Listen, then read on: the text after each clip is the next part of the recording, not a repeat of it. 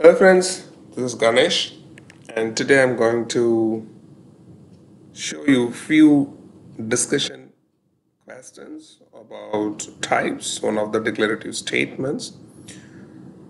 Let's get into the slides first.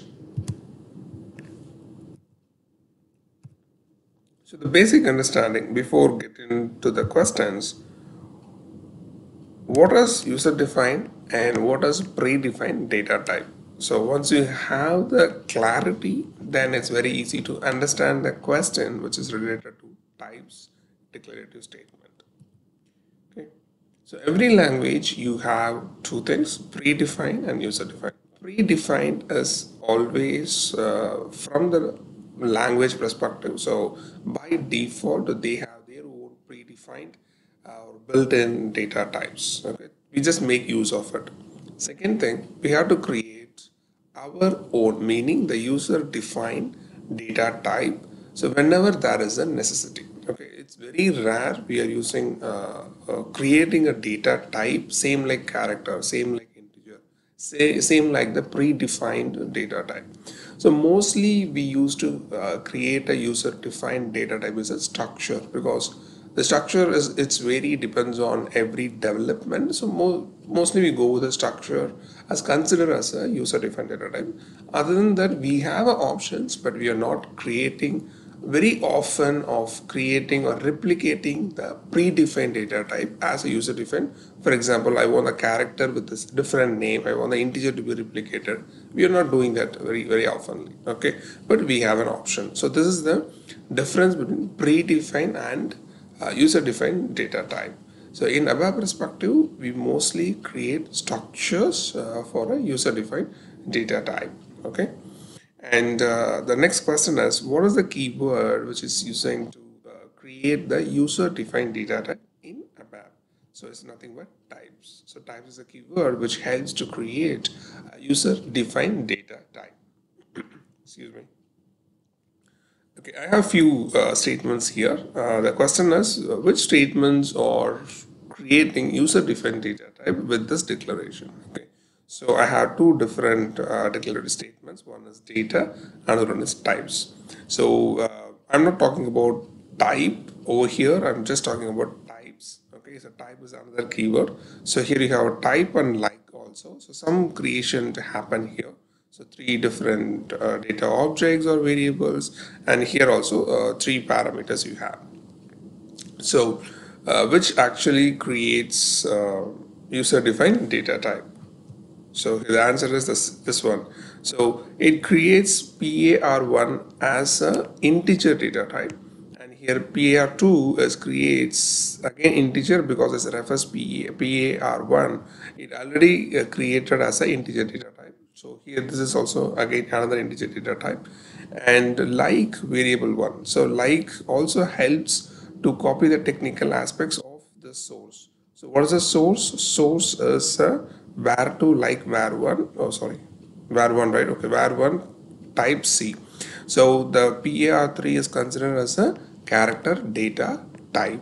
Okay, user defined data type. So mostly we won't do this, but this is a way to create or replicate data type for the considered as a user defined data type. So now I have three different new data types in my program. So this is just for a program, it's available. It's not going to be affect the base repository of or predefined data type of your ABAP. Okay, just for the temporary sake, if you want, you can create it. So the statements creates three different data types.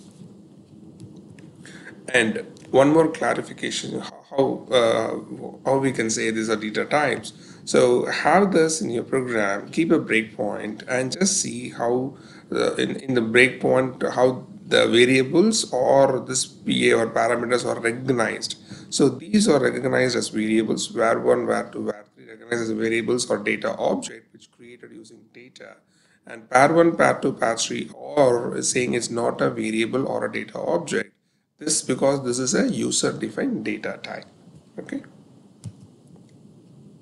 Difference between types and data. So mostly it comes most of the discussions. So I have collected a few, maybe if you have, you can add some other lines as well. So types is used to create user-defined data type. That's very clear now. And the data is used to create a data object or a data medium using a predefined or user-defined data type also. Suppose the previous slide, I have created pair1 as an integer data type, user-defined integer data type, excuse me. Then with the help of data, you can create a data object or integer variable, okay, with the help of this par1 data type, okay. So that's what it's listed over here, either predefined or user-defined data type as well. And user-defined data type, you can create you can create a data type, or you can create a structure, you can create a table type. Okay, we have a few options to do that, and it's keep on going. I listed only few. And the data which used to create a variable or data object or work area, body of internal table or object reference. Okay, and then this is actually a user defined. Mostly it's kind of a structure, so it won't able to allocate a memory because it's data types. Okay, there is no space, or very simple, it won't hold the data. So that is the reason you're not able to allocate the memory for it. But the data, yes, memory allocation also possible. That is also cleared whenever you see in the debugging level. Okay, so difference between types and data. Then what is the syntax to create a user-defined structure? So very often we are creating a structure for a user-defined data type. So the syntax has types begin of any user-defined name, and you can go with field 1, field 2, field 3, type, like. So here also you can either use type or like. So we need the technical aspects only from the source. Source can be anything. It can be a data element or your predefined data type. Depends on that, you can able to do it. And then end of the same structure name. Okay, and probably the next one would be how to create a nested user defined structure. So the previous slide, you have a structure. I want to include one more structure inside of that. So we use the keyword called include structure, and the structure name you have to use it. Okay, that is a syntax mistake. 1 second.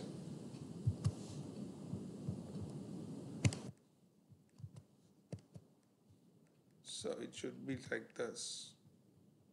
Types, and here if you see the structure ends because we need to use another statement. Okay, and then if you have one more field or structure, whatever you want to introduce, so you need types. So chain operator is not important because you need one statement, but I just used it. So type source, it's just a source, no, not in caps. Okay, and then this is the statement ends, and you have to use another types to close your structure. Little syntax you have to be careful whenever you use the include structure statement inside one more structure. Okay, so this is a way you have to create a user defined structure. So hope it gives a basic idea of types or what kind of questions you may get it. Just play around, and if you have any doubts on this, please let me know. And thank you so much for your time, and see you in the next video. Bye.